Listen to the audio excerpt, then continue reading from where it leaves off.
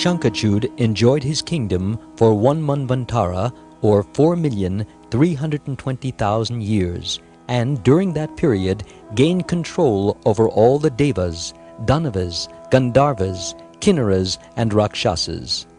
He dispossessed the gods of their realms and privileges, deprived them of their rights with respect to worship and offerings, and seized their weapons and ornaments. Consequently, they wandered about the universe like helpless beggars. Finally, they united in a group and went to Lord Brahma's assembly. Sobbing, they related the whole story of how Shankachuta had oppressed them. Lord Brahma took them to Lord Shiva's realm and related to Shiva the details of the case. Lord Shiva then took them all to the highest place, Vaikuntha, where there is neither old age nor death.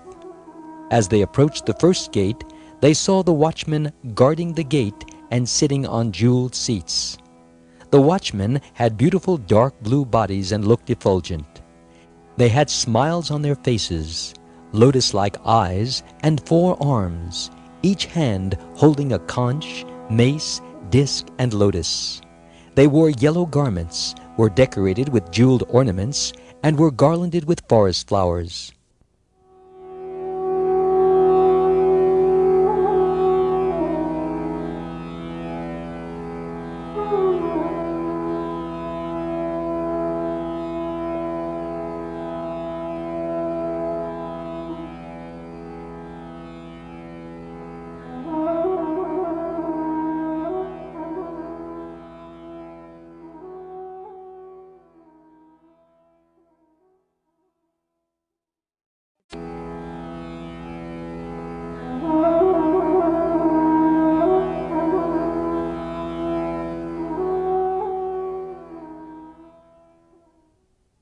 Lord Brahma asked them for admittance, and they nodded their approval.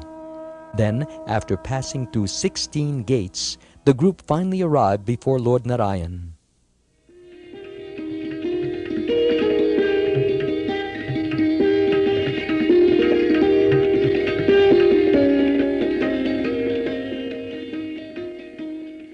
The assembly hall was filled with saints and 4-armed attendants who resembled Narayan and were wearing Kostubha jewels. The assembly hall was so brilliant with rays of light that it appeared as though the moon had just arisen. By Lord Narayan's mercy, there were diamonds, gems, and necklaces of jewels placed in various areas.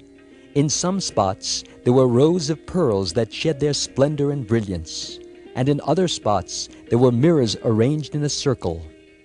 In certain areas, there were jewels called Padmaragas, which were artistically arranged to appear like lotuses spreading their radiant beauty everywhere.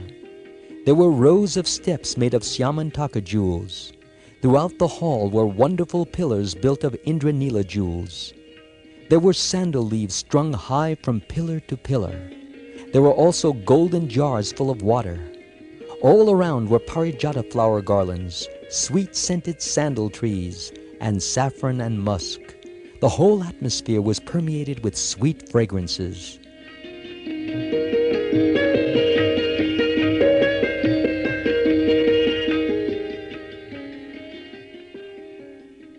The Vidyadharas were dancing in one area.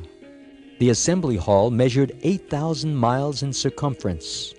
All over, numerous servants were engaged in various services. Lord Brahma, Lord Shiva, and other demigods saw Lord Hari or Narayan sitting in the center on a precious jeweled throne. He looked like the moon surrounded by many stars. He was wearing a crown on his head, earrings, a wildflower garland round his neck, and sandal paste on his body. Holding a lotus in his hand, he was smiling, watching the dancers and listening to the music. He looked very tranquil. Lakshmi was gently holding his feet, and he was chewing the sweet-scented betel nut she had given him. Ganga was fanning him devotedly with a white chamara, and others were singing hymns to him with their heads lowered in devotion.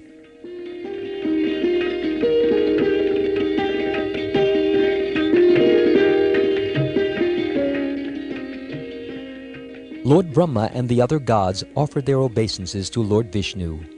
As they did, Their hairs stood on end, tears flowed from their eyes, and their voices were choked with emotion. Then Lord Brahma, his hands clasped and his head bowed, informed the Lord about Shankachuda's doings.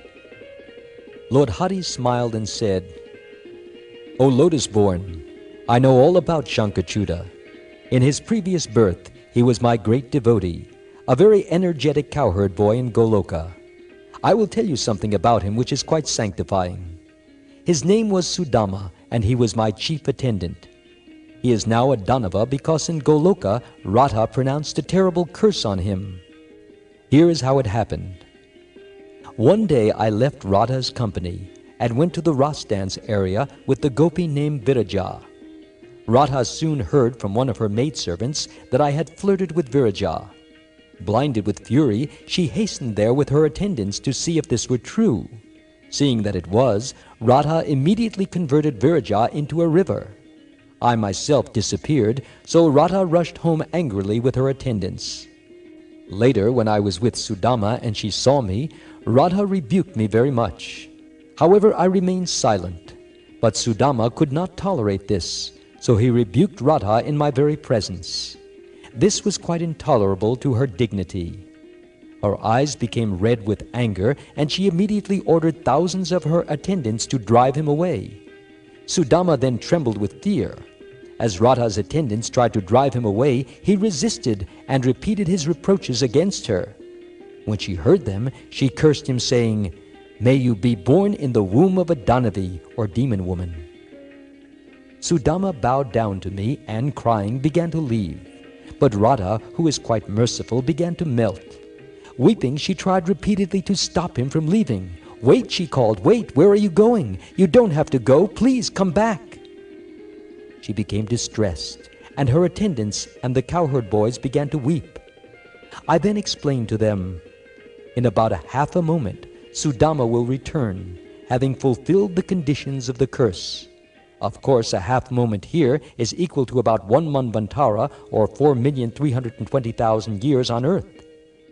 I then called to Sudama, "O Sudama, when the curse expires, please come back here."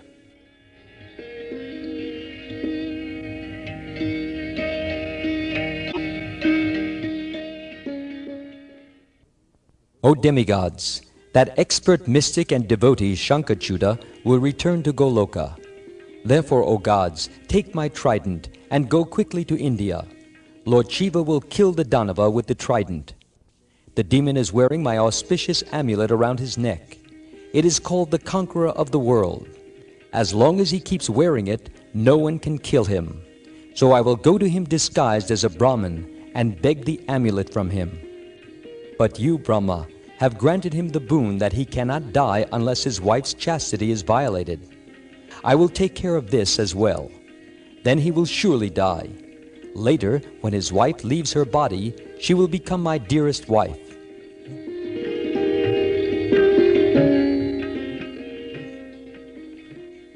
Narayan then gave Lord Shiva his trident.